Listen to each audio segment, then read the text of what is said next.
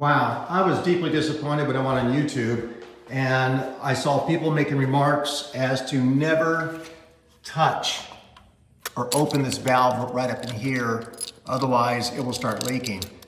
That's probably the most ridiculous statement I've ever heard in my entire life. If you open this up as it's supposed to, okay, that's pressure relief, and you turn it off, it's not supposed to leak anymore. This is a new valve I put in. It cost me $30 from Lowe's. What I do every year, and this year it took me a year and a half to get to it, but I always keep track of everything I have here in my water heater. I recommend everyone else do this. Just write on the damn thing. December 30th, 2018, then I've got my 6-year annual drains to keep track of it. I'm up to the 5th year right now. And I also put in here, pressure valve replaced, okay? And I think we put in soft water probably around this time, I believe. I'm not really too sure. But hard water will cause major issues with this up in here. Let me show you what that looks like. This is the old pressure valve. Do you see where the white has come off on here? Okay, that's supposed to be solid white. And then also, let me see if I get another light here. Yeah, look right in here. This has been cleaned. I had this in acetone for about 4 hours. I had it submerged. Then I got a screwdriver and broke off all that, the deposits, the mineral deposits that are in the water. Otherwise, this spring was stuck together. And inside too, yeah, there was a lot of buildup down in there too. The reason why this was leaking is pretty obvious. I mean, I can open it now, but it was almost impossible to do that before. So the valve will open, water will come out, but when it closes, it does not fully close because the pressure relief valve is bad. So for goodness sakes, this is a necessity. There's a reason why this is here, by the way. Pressure relief valve indicates exactly that. Too much pressure in the tank, and this will allow it to relieve itself. But if it's not working, that's a perfect indication, well, you need to replace it with a new one.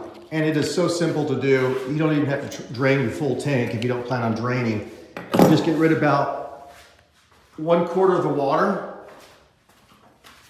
Just turn off your water up here for the refill. Have your hose attached down here. Now, because I drain this yearly, this thing has a free flow. There's no deposits or mineral deposits that are stuck in here that's gonna make it clogged up. That's why you need to do this every single year. And that's why you need to keep track of it as well. And then also don't forget to turn off your gas. But for the most part, you're not draining the entire system. You just want to replace your pressure valve. Then you can safely remove this, get yourself a pipe wrench. It's the best one to use, pipe wrench. Unscrew the bottom here, okay? That will hang loose. And then you unscrew the top part here, all right, because that's one solid piece. And now you're ready to take off your piece up in here. Make sure to use your Teflon tape on the new one. Cling off the threads on the inside of the tank itself too. Get some acetone or something. Just get a rag. You just cling it up a little bit. Wouldn't hurt. And then put it back in, and now you have a fully functioning pressure relief valve. And in the future, when you do drain and you open this up and you find out that it is leaking after you drained it, then just again, follow that same process down to here, or you can even pull it out and inspect it. Or better yet, open the damn thing up before you drain it and then close it and see if it leaks.